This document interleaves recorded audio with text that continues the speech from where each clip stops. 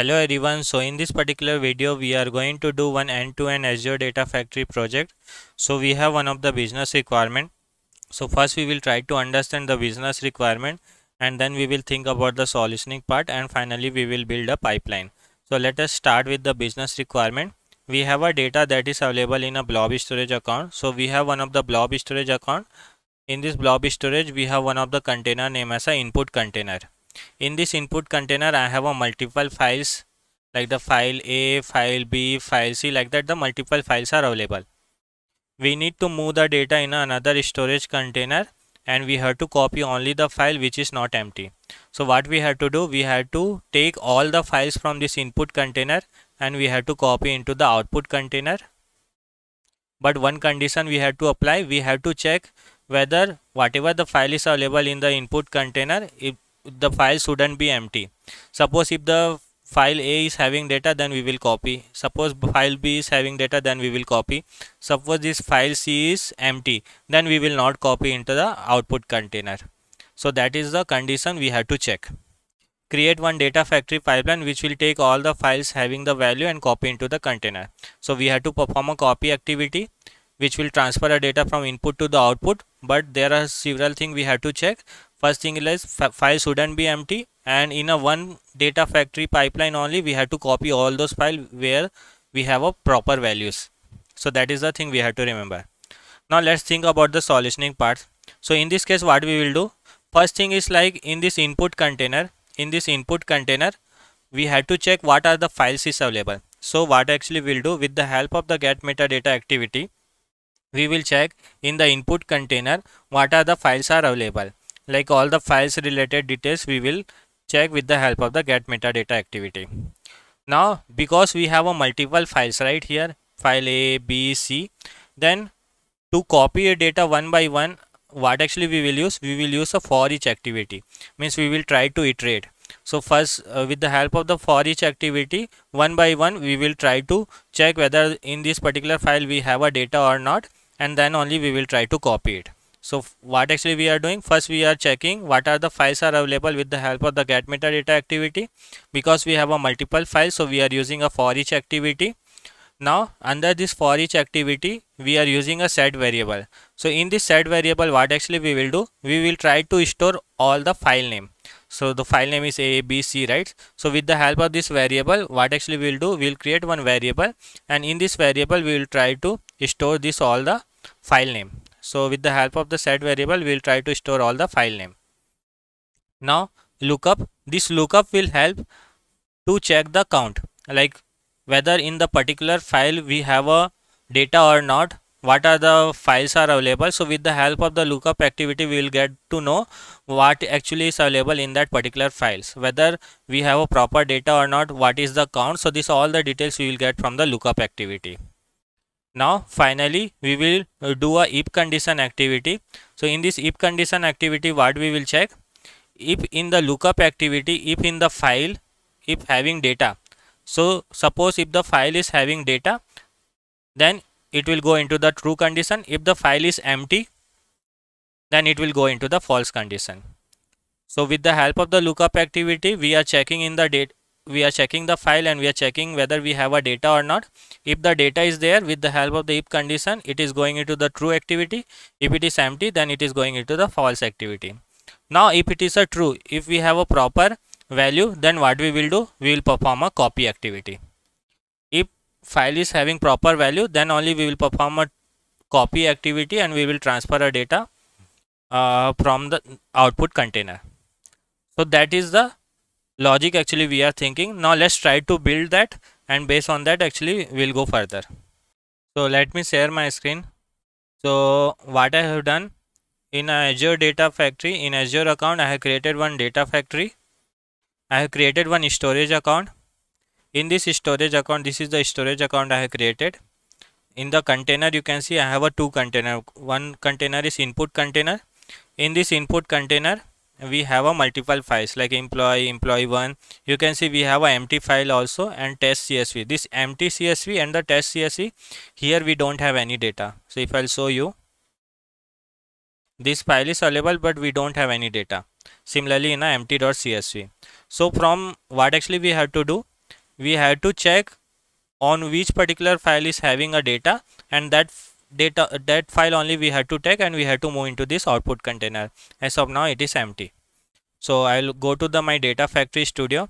What we will do, we'll create a new pipeline. Click on the new pipeline. So I created a new pipeline. Now what is the first thing? First thing is like to create a get metadata. So with the help of the get metadata activity, we will check in our source file what are the files are available. So in the input container, in the storage account input container, we have all the files, right? So first we will check what are the files are available. So what I will use, I'll use a get metadata activity. Click here and drag it. In this general option, we will go as it is. Go to the setting. We will create a data set where our file is available, blob storage. So I will select the Azure blob storage. Click on the continue. My file is CSV file, so I'll select that. And after that, I will create a link service. I'll select my subscription. I'll select my storage account. And after that, I will click on the create. Now our link service will be created. Now file path, we will select only the folder, this input folder, right? Where all the files are available.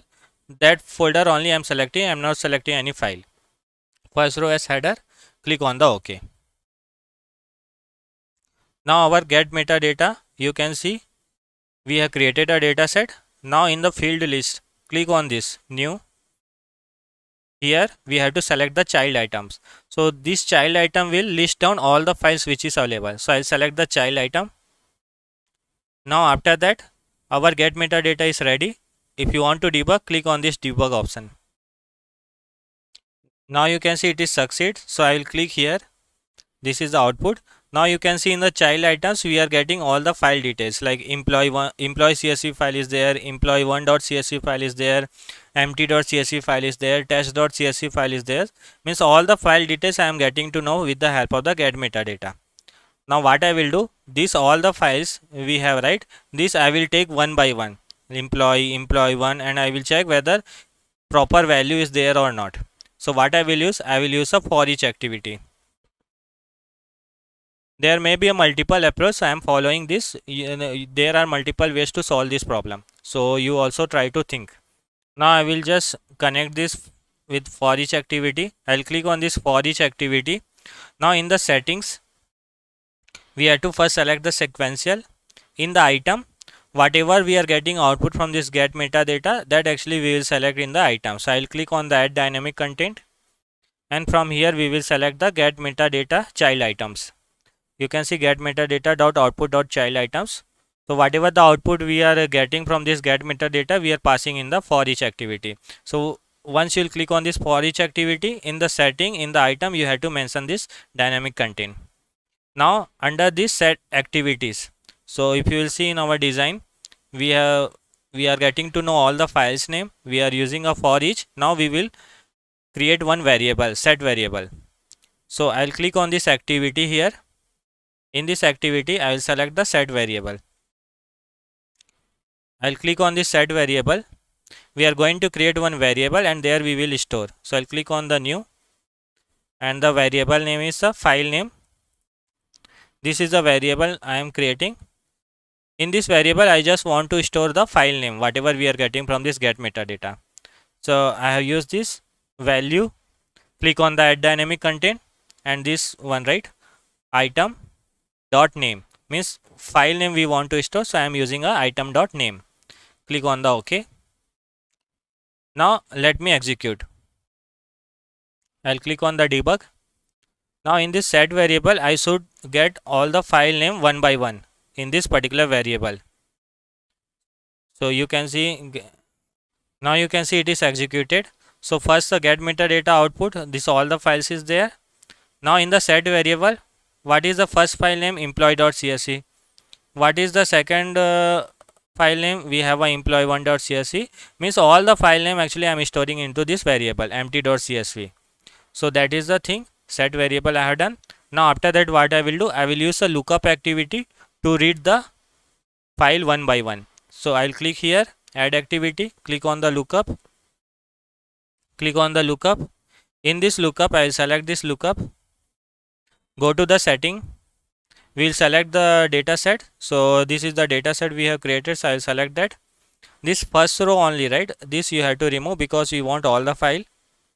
Now select this wildcard file path. Now here in the add dynamic content,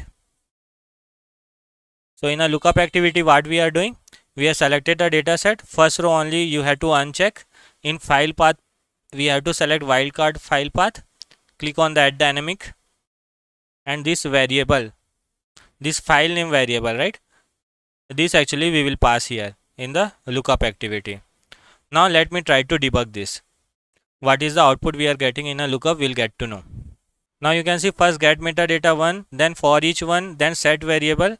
In this set variable, the file name is employee.csv, right?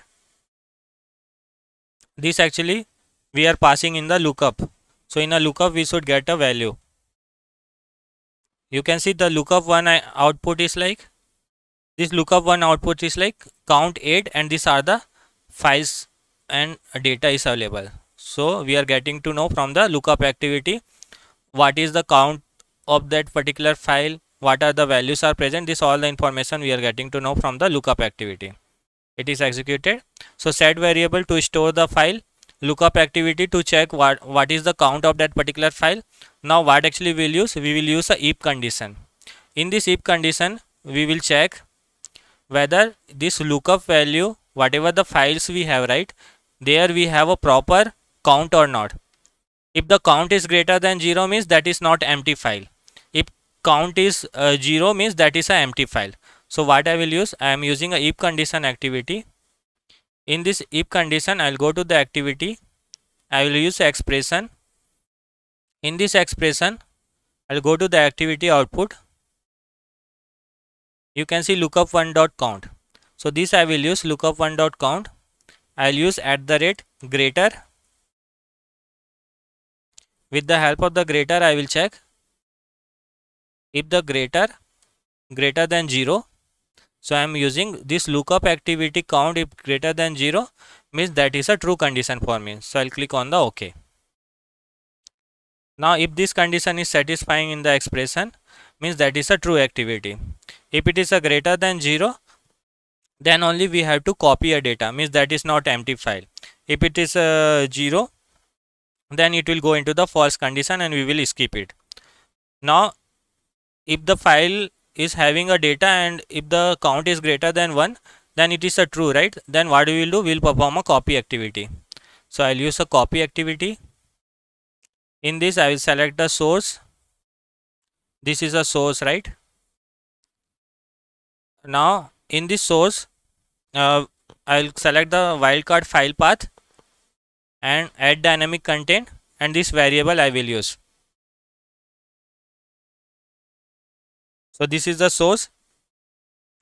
Now in the sink we will create a new data set. Where you want to store, we want to store in a output container. So I will use the same link service. File path I want to store into this output container, so I will use that. Click on the OK. Click on the OK. Now our pipeline is ready. Now let's understand one more time. So what we have done, this is the pipeline we have created. So first, with the help of the get metadata, we are getting to know all the file information. That file name actually we are storing into the set variable. Lookup activity, we are checking whether the file, what is the file, what is the count of the file, and all the details we are getting to know from this lookup. If condition, we are checking in the file if the value and the count is greater than 0, then if it is a true, then we are performing a copy activity, otherwise we are skipping. So that is the pipeline we have built. Now if I click on the debug, let's see if any error comes, then we will do debug, otherwise the file should get copied into the output container. You can see first get metadata 1 is started, and this is the output we are getting. After that the for each activity is started. In this for each activity, first set variable will be executed. You can see set variable 1. The file name is employee.csv. What is the count? With the help of lookup we will get to know count is 6. means greater than 0, it should be a true. Because it is a true, then you can see the copy data is started. After that, again set variable 1. You can see the file name is employee1.csv, and the lookup, we have a proper value. In this case, what actually happening, again the copy data is started. Now in the third case, the set variable 1, you can see the file name is empty.csv, a lookup is started, and after that the copy data shouldn't start because we have an empty file here, right? So you can see it got skipped because we have a 0, count is 0 here, means the copy activity not started, it's going into the false category. If it is a true, then only the copy activity is happening. You can see it is executed now. Now what I will go to this input, I'll go to the storage account. If I'll check into the output container, only the 2 file where the proper value is there, that only got copied. If you'll see in an input container, we have a empty.csv, test.csv, but that didn't got copied because this is an empty file. So like that actually we have to solve. So I hope you got the idea.